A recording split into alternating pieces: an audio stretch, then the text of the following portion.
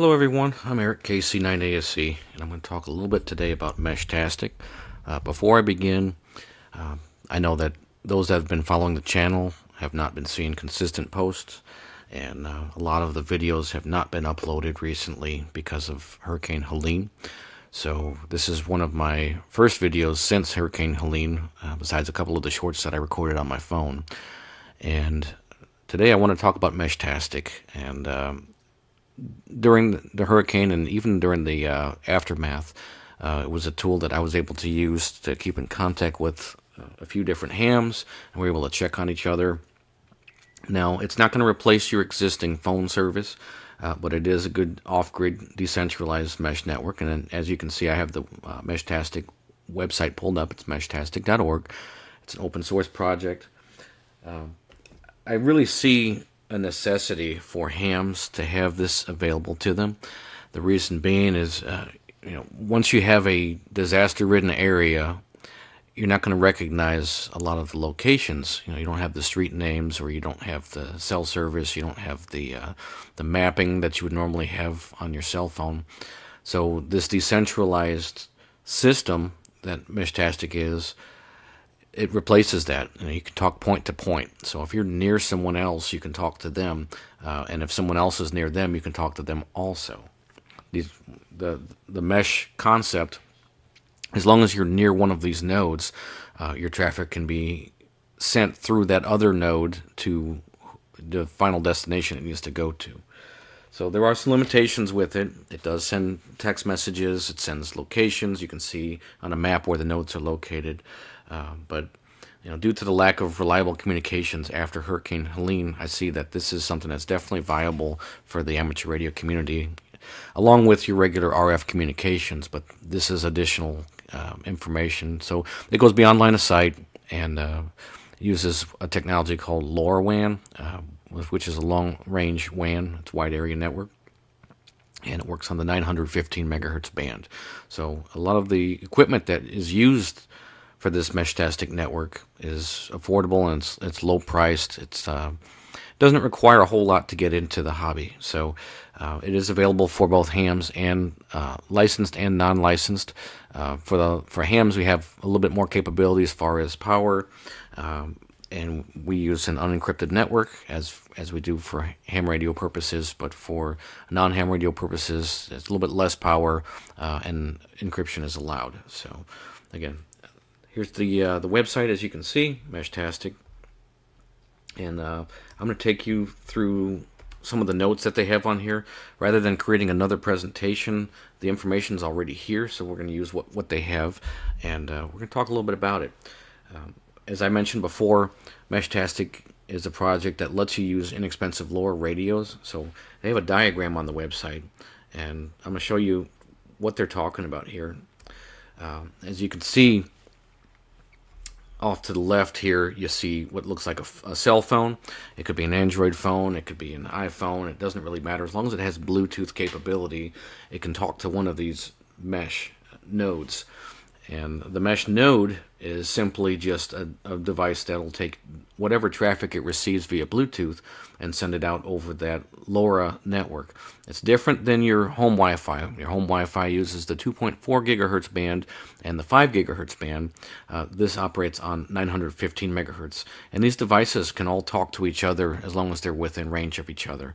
So if you have one that's set up like a repeater or like a base station, and you have a large external antenna connected to it, it's something that will get you a lot more range. And those other handheld devices or portable devices or even mobile, they'll be able to use that to extend the range of their capabilities. So in the urban setting, we're looking at roughly about 3 miles of range, and in a rural setting, you're looking at about 9 miles of range. So it's a line of sight. It does a little bit beyond line of sight. And if you can remember the old Nextel phones, it's a similar band that they operate on. Even the old cordless phones, there was the 900 megahertz. I think back then they used to call them spread spectrum. There's other there's other devices, including ham radio operators, that also share this band.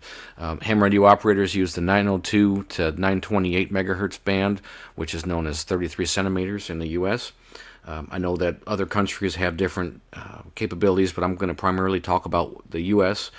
Because that's where I'm currently at, and that's where I'm a licensed amateur radio operator. So I'm not an expert at the other countries and the other frequencies, but this is a technology that you can use in other countries as well. I'm sure that you'll have to change the frequencies accordingly based off of whatever their guidance is for the mesh networks. So going back to the overview, it relays radio traffic, so you can send information to these nodes via the Bluetooth, or you can actually connect it to Wi-Fi. Not necessarily to internet, but you can access the device through Wi-Fi, or even a serial connection, and it'll rebroadcast those messages up to 3 times. So it'll go from you to another node to a destination. So the reason why there's a hop limit on there is because once you start to get multiple hops on there, it's rebroadcasting that message. It'll create problems in the network, and possibly, you'll deal with looping and other things like that. So it's recommended that you use the 3 hop limit. So Meshtastic is not LoRaWAN. LoRaWAN is a little bit different, and LoRaWAN is actually creating a wireless network. Meshtastic is a competitor with several of the other Internet of Things protocols, and what it does is it's able to send messages back and forth. There are power limits. Again, so if you're an amateur radio operator, you can set it to where ham radio is licensed is true, and you'll have a little bit more capability. So it's currently got a mesh algorithm, and you can view the video on the website. The mesh algorithm allows these devices to connect to each other, and it's able to hop between connections. If you are using encryption, it does use AES 256, so you are able to have encrypted connections. However, if you are able to, that does affect the size of your payload also. So if you are using encryption, remember that is also additional data that's being sent over the network. So if you're just sending regular traffic back and forth, and if you're using it as an amateur radio operator, you're not going to want to use the encryption. You're going to want to just send the information that way. So one of the records that is actually documented right now, there's a guy by the name of Martin, and he has a 205-mile ground record. That's ground to ground. Ground to air, currently the record for that one is 128 miles, and that was done by somebody by the name of Star Watcher. Who knows? Maybe you'll be able to break the next record, and it'll be your information that's posted on the Meshtastic website. So these are the guys that run the project. Now, if you wish to contribute, there's information on their website on how you can contribute. You can currently use Meshtastic with the Meshtastic plugin, which is available for iOS and also for Android. I know that there are some implementations of ATAC. I'm not going to talk about that in this video because I believe that is a completely separate topic, and I'm just now getting involved with some of the ATAC. All that is it has map overlays, and it's got additional features. But as far as getting started, you have the device itself, you have serial drivers to communicate with the device, and there's firmware that's involved. There's also pre-made devices that people are selling. You can find them on Amazon, you find them on eBay.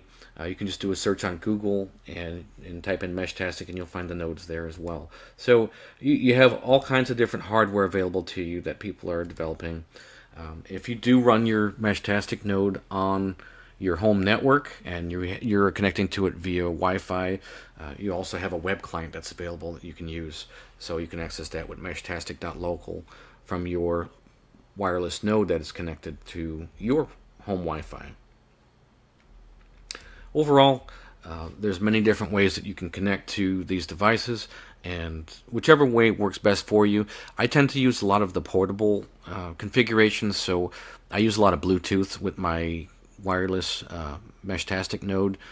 So I connect to that, and I open up the application on my mobile device. In my case, I have an iPhone, so I use it for iOS, and I'm actually able to connect. I'm going back to the demonstration page here. I'm actually able to connect and send my messages through my phone to the LoRa network, as you can see on my cursor. So if this is my phone, I'm connected via Bluetooth and only through Bluetooth, and I'm able to communicate with the network that way. So I'm able to send traffic from one node to another node to another node. And if I am out of range, completely out of range, and I wish to, I can run what's called an MQTT server. And what that does is it shares the internet that's on my phone, and I'm able to send my traffic through that.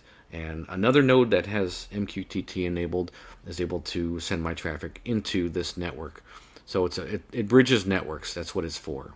It's another protocol. But I wanted to leave this graphic up to show you that you can use different types of devices to connect to the LoRaWAN network. I'm sorry, not LoRaWAN, but the Meshtastic network, using the LoRa radios that operate on the 915 megahertz band. I hope this has been helpful for you, and thank you guys for watching these videos. Don't forget to like, share, and subscribe, and support the channel by sharing this video with someone else. Thank you again for your time, and we hope that you enjoy. Let us know how we did in the comments. Like, share, and subscribe. Thank you.